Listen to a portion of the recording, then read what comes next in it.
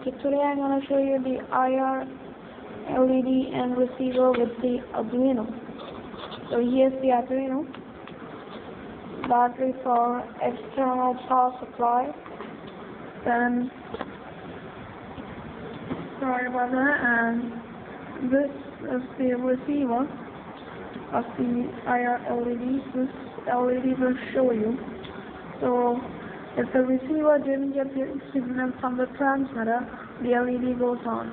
And if the receiver gets the signal from the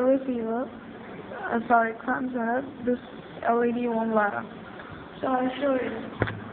So first, take your infrared LED, the matching LED with the receiver, and the positive goes to pin number 13 and negative goes to ground. Why pin number 13? Because in the blink sketch they are using pin number 13 and it has a resistor also. So just look it like that. And one more thing, when you use this infrared LED, your LED on the arduino won't blink. It will just stay there as normal. So I have already uploaded the sketch. I'll share it with you. So first fire up the receiver. So this receiver didn't get the signal, so the LED goes off. So adding external power supply.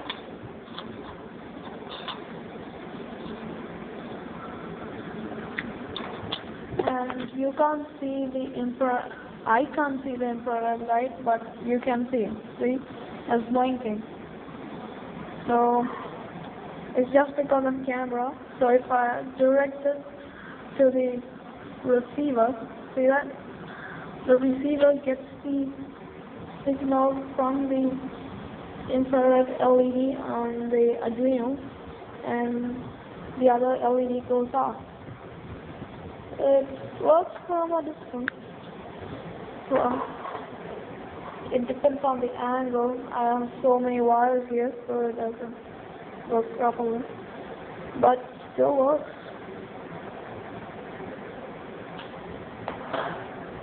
Yeah. And if you have a clean breadboard, then this will work just fine. Thanks for watching.